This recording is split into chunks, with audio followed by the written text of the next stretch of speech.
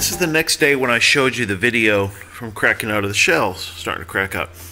You can see, if you look down there, I'll go around over here maybe. Nah, that's a bad angle. But I had 5 overnight.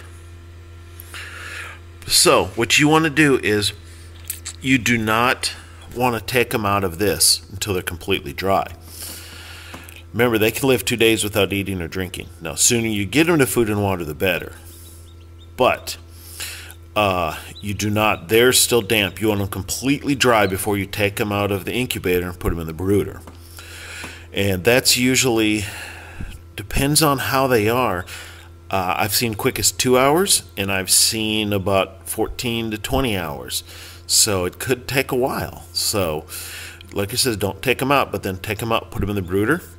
And when I put them in the brooder, I'll show you what I do to make sure they know where the water is. But that's it. I hope you guys enjoy this.